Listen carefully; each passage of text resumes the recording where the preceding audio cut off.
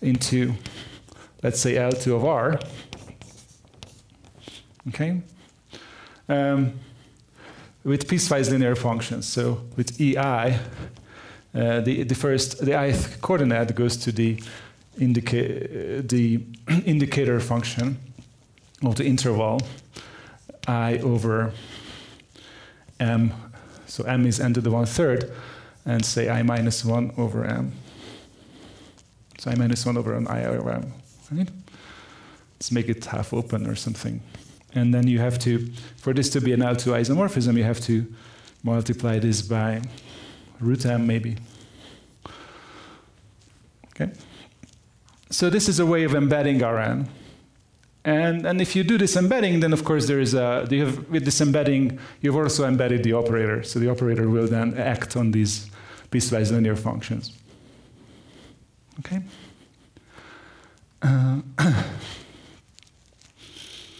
So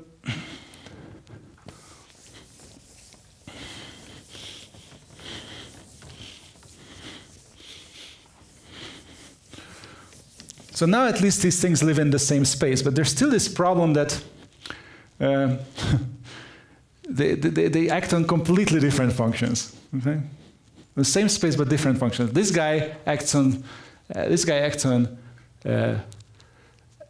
functions that are piecewise linear, right? In fact, piecewise constant, not piecewise linear. And this one acts on ones that have second derivatives. So there's basically, the intersection is 0, I think, or something. Constant functions, that's the intersection. But it turns out that this is not a problem for actual operator convergence, because what you can do is,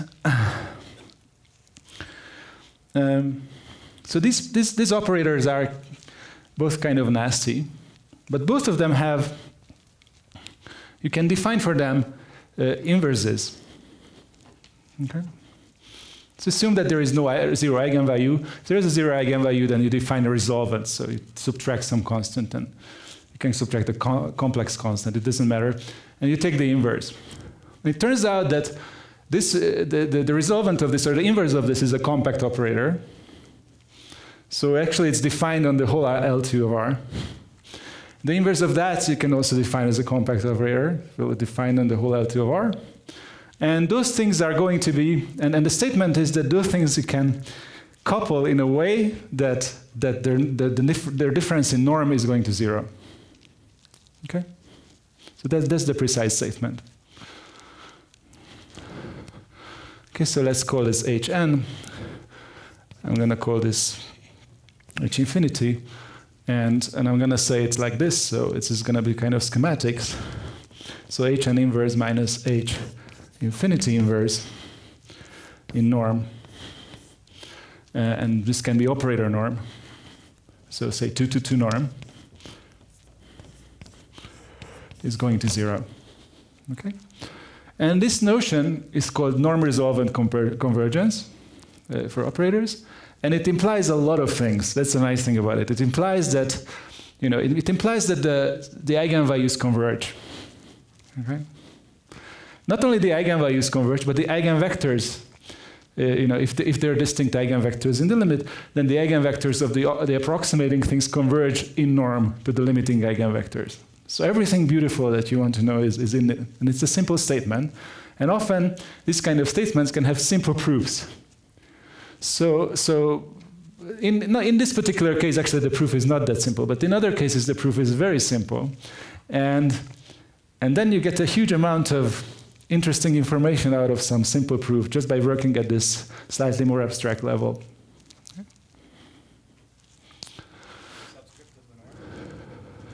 2 to 2 norm. So it's the maximum norm of what it takes in a L2 ball of radius 1. Maximum L2 norm. Yeah. This is also called the operator norm. Doesn't that show that this is the large eigenvalue of this thing is the small eigenvalue of the thing we started with? So almost, but that's not how it works. So let me tell you, yeah, that's a good question. So the eigenvalues So you can imagine what the eigenvalues of the array operator are going to look like, because they're the limit of the eigenvalues of the random matrix. So those are the eigenvalues that are near the boundary.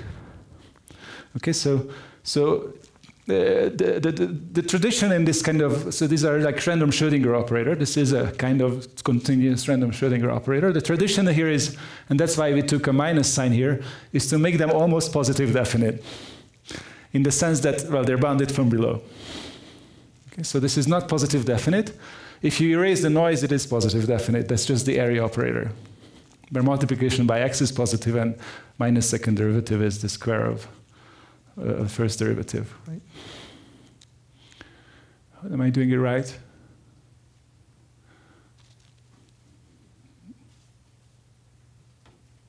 What?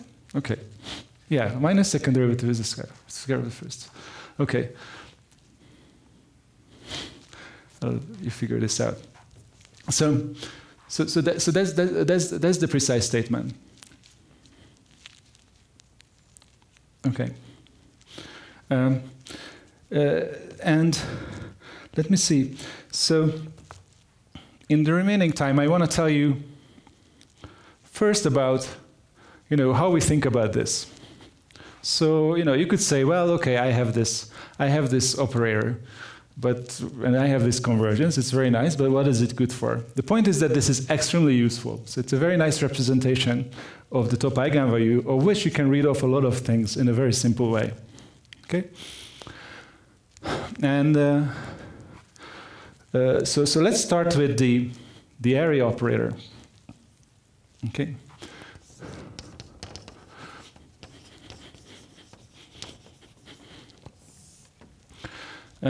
One thing I didn't tell you is that I have to set a boundary condition here. Okay? And the boundary condition is Dirichlet.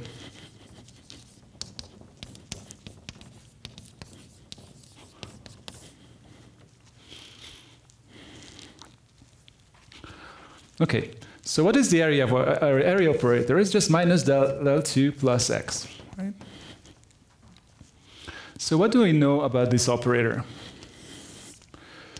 So you have seen the area function, right?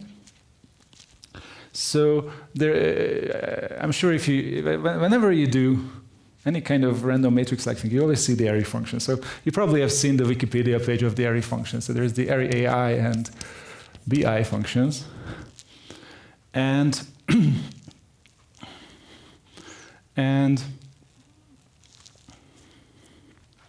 the area BI function that blows up near infinity. So if you want to have a solution of this, right? So take this and apply some f, and let's say that you just want it to be equal to 0. Okay, well, you can solve it. They're going to be two linearly independent solutions, right? And those are these things. The two linearly independent solutions. Every solution is a linear combination of those two. But let's say that you put here lambda f, right? So you want to find some other eigenvalue of this operator. Well, you can put your lambda into the x. Move it over there, so x minus whatever. So what you see is that all the solutions are going to be just shifts.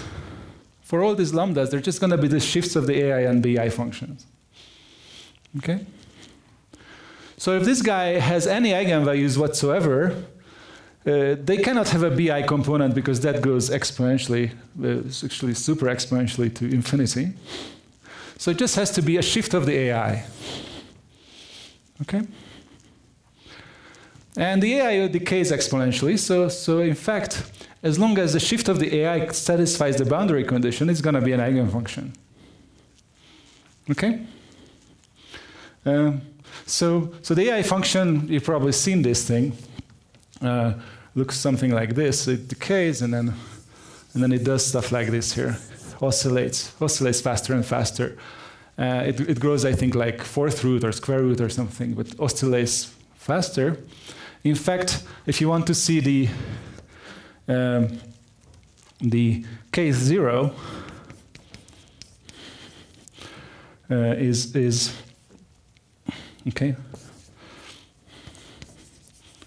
approximately is approximately minus some constant times x to the k to the 2/3. Okay, so the zeros, if you go that way, get dense. So what are going to be the eigenfunctions? Well, it's very simple. You just take this AI function and shift. Okay? And the eigenvalue, because I erased this thing, but the eigenvalue is just going to be the amount that you have shifted. Okay, so the first eigenvalue is the first zero, the second eigenvalue is the second zero, and so on. Okay? So we already know that lambda k is approximately c times k to the 2/3.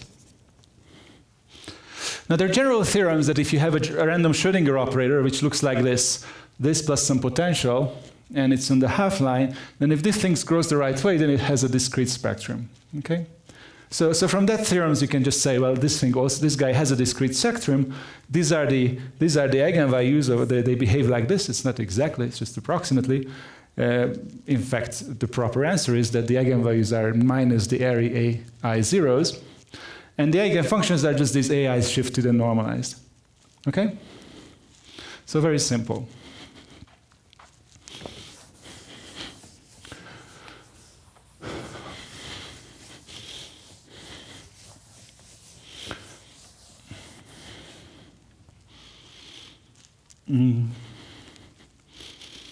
Now let's say that you want to have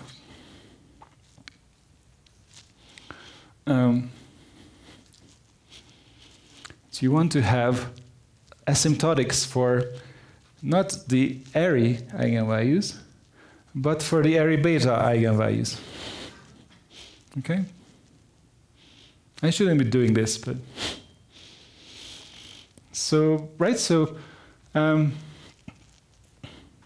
you'd like to see that this operator also has a discrete spectrum and behaves somehow similarly to the Airy.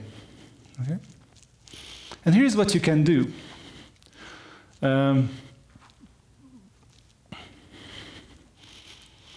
Okay, so here is a nice lemma that you can prove. We may do it today or tomorrow, which is the following. So you can look at the Airy beta operator. Okay, let me just denote it like this. Okay, then this can be upper bounded and lower bounded. Okay, so for every epsilon, the following is true. You can upper bound it by 1 plus epsilon times the area operator plus the identity times some random constant. And lower bound it this by the same way. 1 minus epsilon times the area operator minus the identity times some random constant.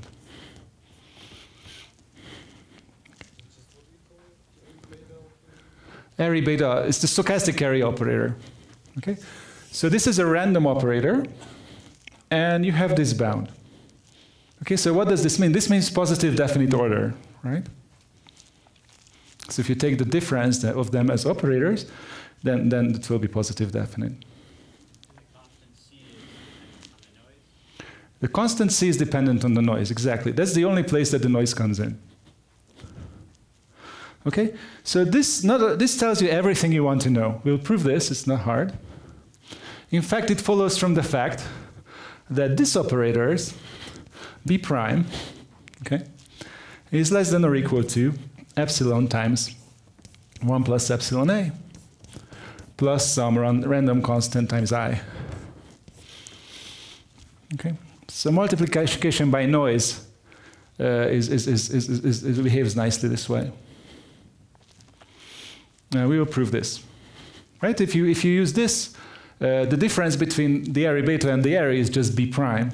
Okay, just this multiplication by B prime. So as long as this is small, then you get automatically a domination of this kind.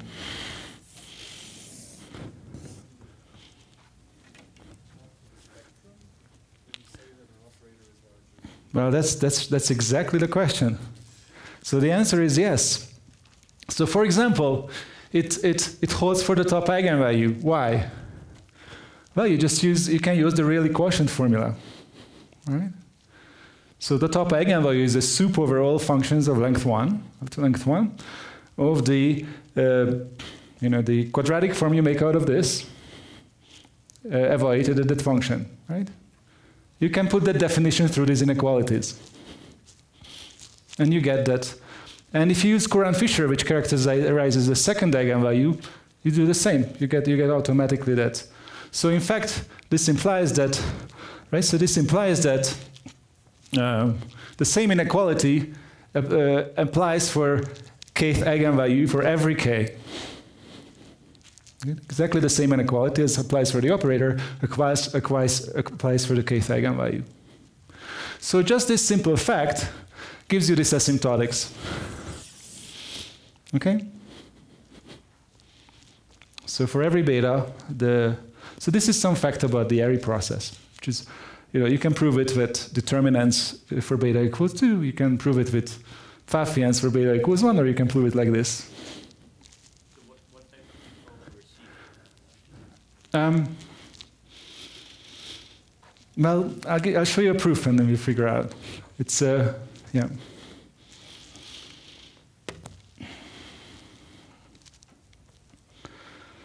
So,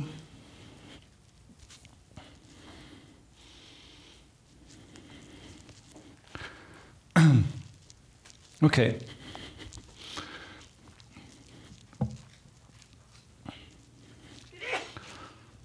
So I have to tell you what functions we're going to apply this operator for. And for what we did here, I will have to also tell you what the quadratic forms are, right? The quadratic forms has to be figured out. So we define the norm, I call L star norm. Okay, so F norm star. Okay, let's just call this the L2 norm of F. So we need an L2 norm component plus the Airy norm of F. Okay, so that's just F AF. Okay, and well, you know how to define this, and this one is just the integral of F prime squared. Right, it's the L2 norm of F prime. Okay, so maybe that's just by integration by parts from from here. All right. So maybe write it like that. So this is the L2 norm of F prime plus the L2 norm of F times root x squared. Okay, so this is the L star norm of F. You can define it for every function, unless the derivative doesn't exist. But if that's so, then we say this L star norm is infinite. Okay, so that's this function space we're going to work in, the ones that have L star norm, finite L star norm. Okay, and already, in order to work with this operator, we have to be able to say what is. So we need to compute F A beta F, right? How did I put it down? A beta F for beta for F in L star. In the first line, it's F comma A. That's the inner product. F comma AF, yeah. A is just the ordinary Airy operator. Oh. So you don't take the norm of AF, you take F comma AF. That's why you have this square root, right? Okay. So this is already not a trivial thing, right? Because you, I mean, let's see. So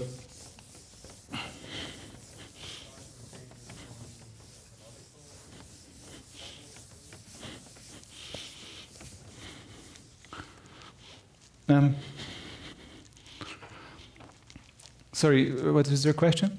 Is L star some subspace, or does it contain some standard Sobolev space? So where does L star live in the history of math? Okay, I can tell you that now, but don't ask me. There are much better people to tell you that. Okay.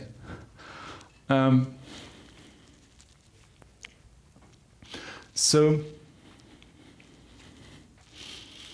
let me. So the only thing that we need to define, of course, is f b prime f, right? Because this thing is just equal to f af plus f b prime f. Okay? So, at this point you could just say that this is the Paley integral, okay, of f with respect to Brownian motion. But you have to be, but you should be able to define this also for f's that are depending on b prime. So there should be a way to do it without actually using any stochastic integration. Stochastic integration is messy.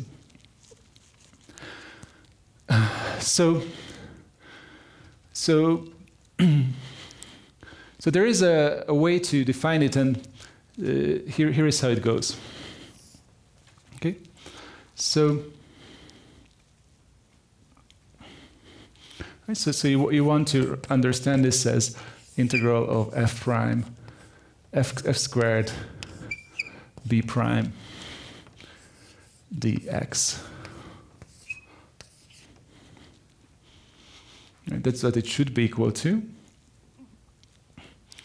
So you could try to do integration by parts.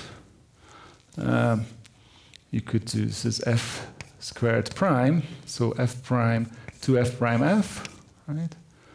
And b dx.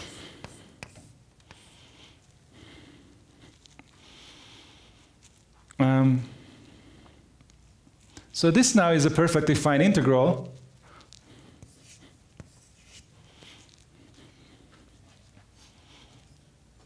Excuse me? Minus sign, thanks. Okay, so this one is a perfectly fine integral, except you may not, because b is now just a function, f prime exists and f exists, so everything's nice, but it may not converge. Okay, so to control this, you would like to control this somehow, right? In particular, you'd like to control in terms of this a. Okay, so that's an exciting thing to do, which we'll do next time. But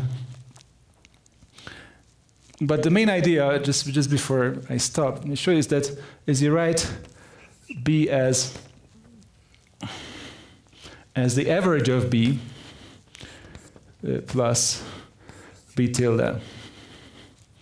Okay, so what is b? The average of b is the integral of t to t plus 1 of b of s ds. So just average on an interval of length 1. So this is going to be a very nice function because it's let me see. So the average is, it will have a derivative which is itself a function. Okay. And this one, on the other hand, which is the remaining of the average, is going to be small. So there is a smooth part and there is a small part. Okay. So we will be able to use this separation to actually give bounds in terms of and growth of these things, because we have some growth bounds on these to show this inequality over there. Okay, so that's what I'll do next. Thanks.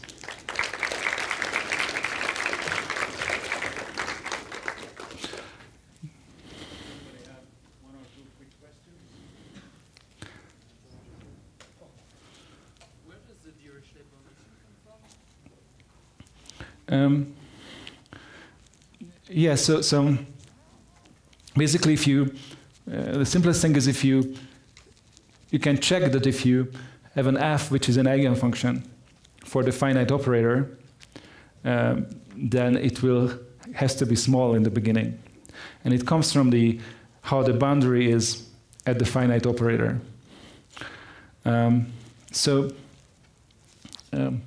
You remember that actually it just comes from this very top entry here. So if you look at J, then you have this chi, and you have 0 here. Okay? So it comes from this 0, well, not 0, you have this A, but it's small, right? It's normal, which is small. So this is big, small. If you put here a root n, then you'll have Neumann conditions.